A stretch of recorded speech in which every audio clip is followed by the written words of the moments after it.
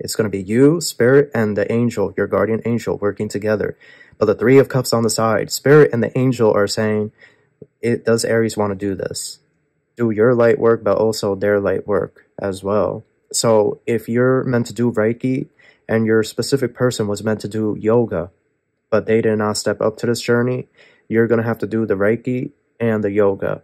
See, this read is not going to resonate for a lot of you because, as the saying goes, many are called, but few are chosen. And don't take it personally, but that's just what it is. This light, being a light worker and following that path, it's not for everybody. Hello Aries, how are you? Welcome back to the channel. Leeza here. If you're new, make sure to subscribe and join the Soul Tribe. We have a read for you guys, okay? This is the good stuff headed towards you. It is a general read, so take what resonates and leave what doesn't behind. Cross watchers, you are welcome. This message is also timeless. Personal reads are in the LINKTREE link in the description box below. I want to thank everyone for all the support. And with all that out of the way, we're going to get started. Thank you so much, angels, ancestors, spirit guides, universe, galactic beings, ancient ancestors, elders, guide us in this read for my Aries. What messages do you have for us? Truly grateful for your divine guidance and celestial light. I'm hearing the name Tanya, and I also heard the name Christopher. I also heard the name Theo or Theodore. Oh, okay, you have Mars here. That's Aries energy. That's the Tower, the Fool, and the Emperor. This is Mars indirect. Then you have Sagittarius. And the way the arrow is pointing up, it almost looks like a rocket ship getting ready to take off. That's the Wheel of Fortune and the Temperance card. This is Jupiter in transit. Then you have number 7. That's the Chariot card. Wow, Aries. Chariot card and the Moon, Cancer energy. Wow. You could also be a life path number 7. And you could have been born on April 7th or the 17th of April. It's something here. Some of you could be an Aries, Taurus cusp as well. It's something here. I'm hearing something about a mom cooking in a bakery or a mom at home baking like food. Like I'm trying to see what's being baked. It looks like bread. It looks like bread. It looks like I'm seeing garlic bread, but I'm also seeing raisin bread, like raisin cinnamon bread, and I'm also seeing a pan, right, of lasagna being cooked in the oven. So I don't know what that is, but yeah, that could be for somebody. Okay. Let's get an oracle. Let's see. An oracle message. At the bottom, you have elementals. So you connect very deeply to nature. Okay. And third eye, awakening. So you connect very deeply to nature, but what this tells me is that a lot of the nature spirits and ancestors, okay, a lot of the fairies, elves, okay, these type of beings, they're around you right now, Aries. They're very close to you, okay? And something here about Celtic and Norse mythology, okay?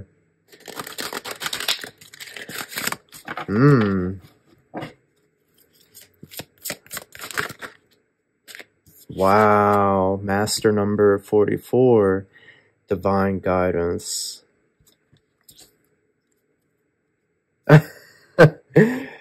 You gotta be kidding me. 43, earth angel, Aries. Wow. And number 24, divine feminine,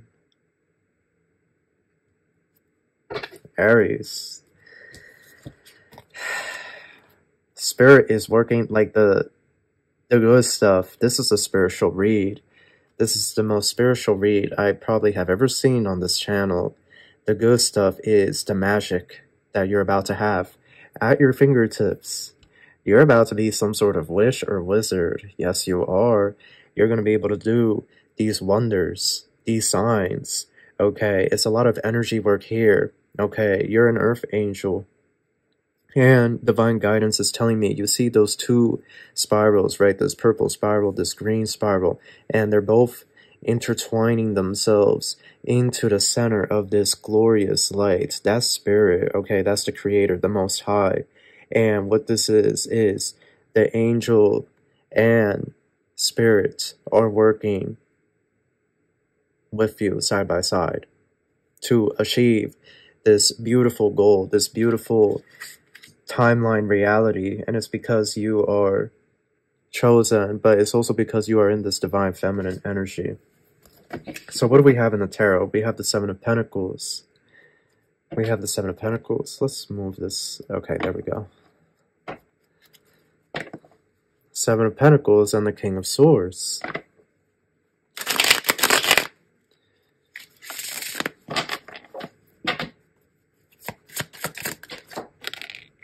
Eight of Pentacles in reverse. And the Six of Swords. Interesting. There's going to be a switch here. A 10 of Pentacles on a side. So it's going to come up to you guys. Yeah, Six of Pentacles. There's going to be a leap of faith that you will have to take in the future. Okay? Yeah, the Hangman. This is what you've been manifesting. The Hangman and the Three of Pentacles. This is you, Spirit, and the Angel. Okay, a guardian angel here working with you.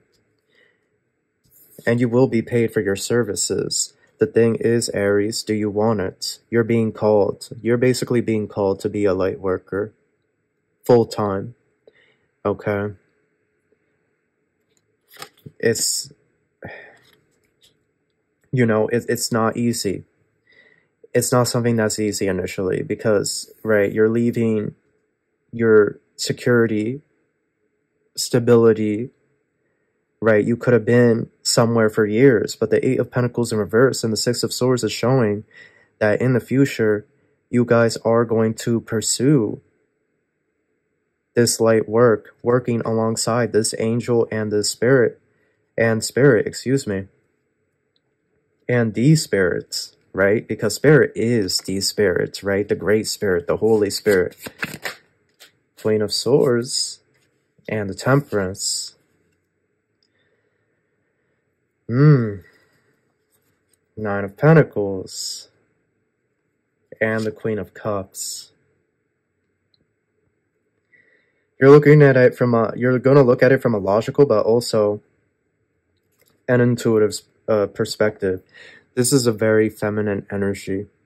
It's very feminine, okay? A lot of you are submitting fully to spirit, and you are listening to what they are telling you to do. Even though there is uncertainty, even though you're worried about, like, you could be worried about bills and things being paid off. Yeah, the Two of Wands, you see, you're going to have to make this decision. And you see that Eight of Cups wants to pop out. It's almost like the light, you know, yeah, I'm hearing it's time to move forward. Oh, I got the chills. I got the chills. It's like, it's something here about moving forward into the future, into the unknown.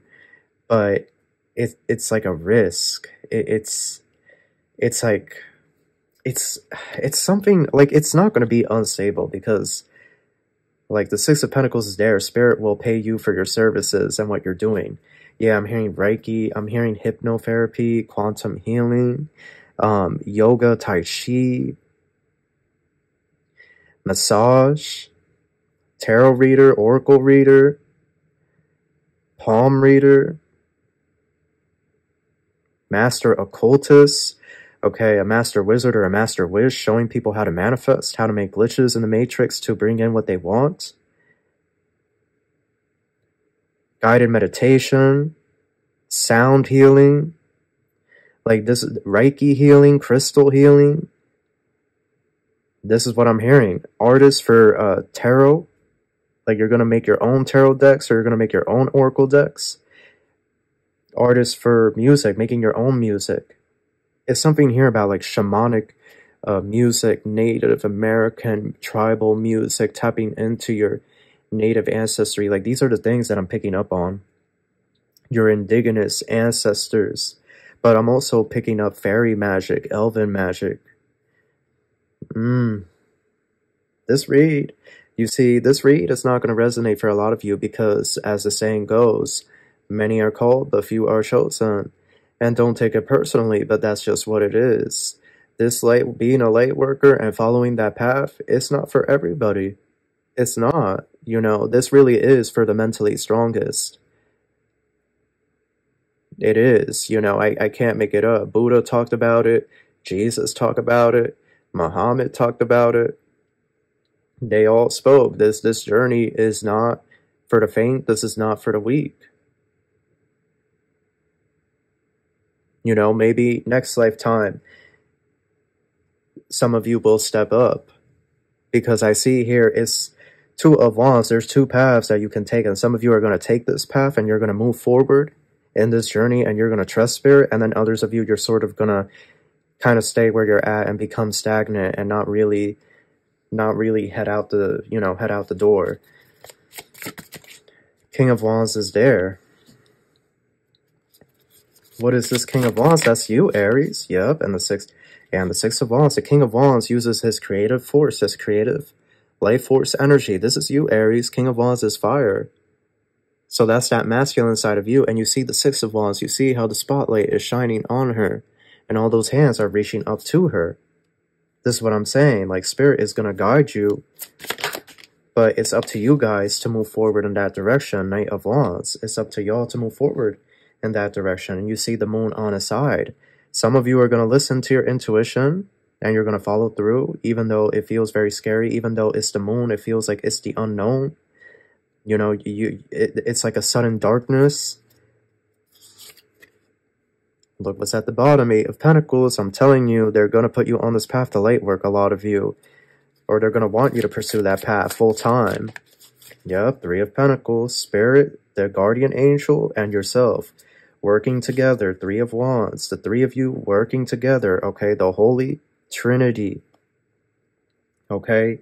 A trine of energy. That's what this is. Okay? You are being put as a placeholder.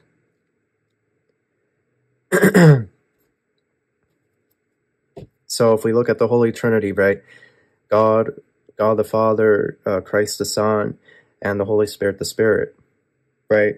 But it could be Christ consciousness, that you are representing Christ, the Spirit, the Creator, and the Earth Angel representing the Spirit, a Holy Trinity. 3 of Cups on the side. I'm telling you, 3. It's going to be you, Spirit, and the Angel, your guardian angel, working together. But the 3 of Cups on the side, Spirit and the Angel are saying, does Aries want to do this? Will Aries do it? Will Aries step up to this? Because, like I said, many are called, but few are chosen. It is what it is. Yeah, Queen of Swords in reverse. You see, some of you are going to say no to it. Others, you're going to say yes. Because that Queen of Swords at the bottom is upright. Yeah, the Death card. And the Sun. I'm telling you.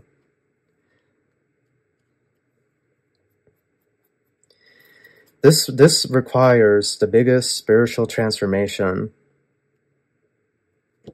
It does. This is not, you know, this is not a typical read. This is a very spiritual read. This isn't going to be for everybody, but also not everybody is going to want to resonate with this message, because not everybody wants to go and, you know, pursue what Spirit might be telling them to do.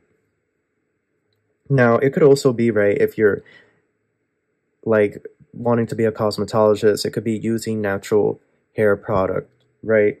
Natural products, staying away from the chemicals, right? Same with medical field. You could be a holistic nurse, or you could end up being a holistic doctor. Okay, somebody that works with the herbs and plants to heal. So do bear that in mind.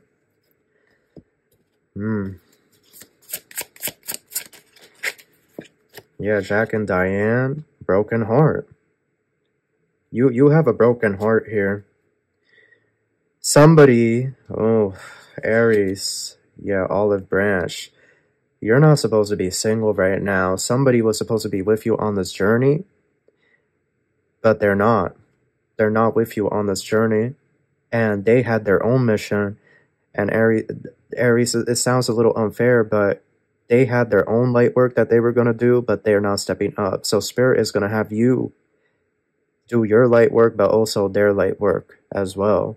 So if you're meant to do Reiki and your specific person was meant to do yoga, but they did not step up to this journey, you're going to have to do the Reiki and the yoga.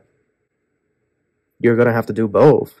It's something here like the show must go on, but you see, look at this. Spirit wants you to surrender. They believe that you can do this. And honestly, it may sound unfair, but isn't that badass? Like, let's just be honest. Like, you're doing the work that your soul contract said and the work that somebody else's soul contract said. Like, you're doing the work that your counterpart was supposed to do as well. Like, their career. So you're doing both.